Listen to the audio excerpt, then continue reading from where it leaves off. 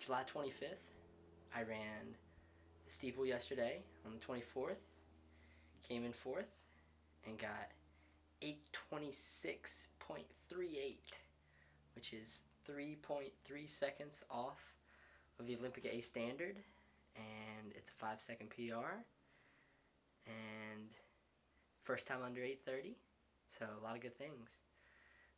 So here we are in Lapinlahti. Let me show you around my room real quick. This is my bed right here, my roommate's bed. Our nice view of the field out there. When we first got here, we couldn't get the window open. It was like really hot and stuffy in here, but we finally got it open.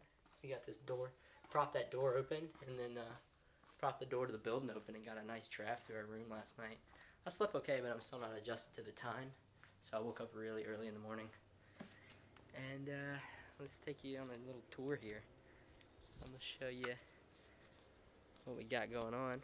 This over here is like an auxiliary building, I guess. The computer lab is in that building. And then there's another apartment building. Now, I'm going to take you down, show you the lake. Just show you this real quick. There's our dining hall. It's where we were checking into our races and checking into our rooms in that place, and then we go down to the basement for all the meals and stuff. And it was pretty good. There's some strange things down there. They had porridge, which I've never had porridge before, but it's a lot like oatmeal. And they also had spaghetti noodles, and apparently they don't get sauce here, so we just had ketchup with spaghetti noodles. So needless to say, I didn't eat much spaghetti. And one day they had fish balls, so some interesting things here, but all edible food, and it was all free, so this guy's not complaining.